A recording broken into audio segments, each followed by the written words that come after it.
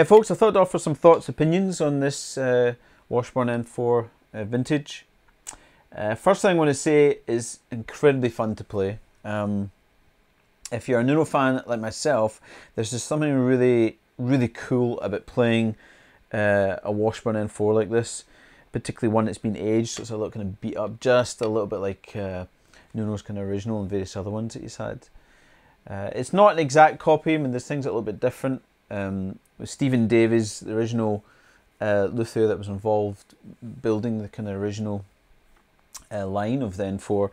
There's a couple little bit of differences. There's some controversy about this pickup. This is an L500 pickup, Bill Lawrence, and some people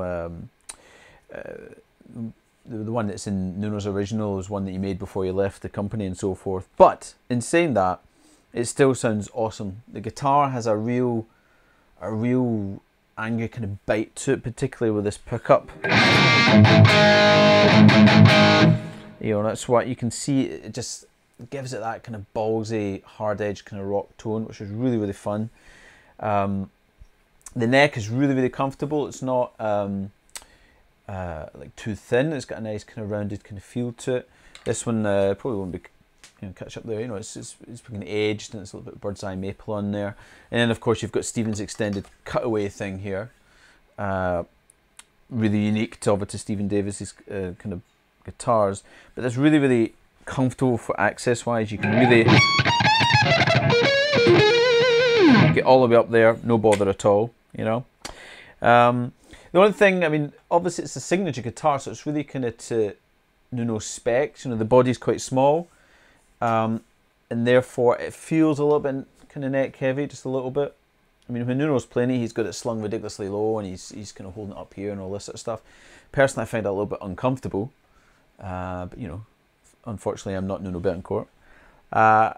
One volume, that kind of Van Halen nod, I guess, but it's a little bit limiting, particularly with the rollback in this, where it loses a whole load of top end. I think Paul, the owner of this guitar, had mentioned that he was trying to fix that. He wasn't sure if he got it right, so I'm not sure if that's what it's like in the original or not. Maybe some N4 owners out there can post a comment, let us know. But in a sense, even though you don't get that kind of rollback controlling the gain, it does control the top end. So if you think that extra, that bites a bit much, you can just round it off a little bit, so it just depends. It's whatever you're kind of looking for, but it is a bit of a limitation. The other thing, of course, with the selector switch here, there's quite a lot of guitars that have the selector switch there. Personally, for me, Nuno moved it from here because he said he was always hitting it when he's got awesome rhythmical right hand. I find if I was doing funky stuff, I tend to play here, so I would kind of hit it every now and again. It's just one of these little quirks of a signature guitar. Reverse headstock looks awesome, of course. Ebony fingerboard, really nice. So there's lots of really nice touches with it. It's got a rock solid Floyd on here, though. As I've got the bar off at the moment and for most of the video, because that's kind of the way that Nuno kind of plays these days. He doesn't use the whammy bar that much. So it's a pretty awesome kind of guitar, really distinctive. You don't see too many of them about, and I'm not sure what the going rate. Once I get the video done, I'll put the going rate for one of these on eBay or whatever in the video spec. But they're hard to get and they're not cheap, basically. So hopefully this video is giving you a little bit of a taste for what they're like, what they're capable of sound wise, as I said. Finch harmonics and all that kind of bite, punchy kind of tone that Nuno's renowned for. This guitar delivers, but hopefully the video's been helpful.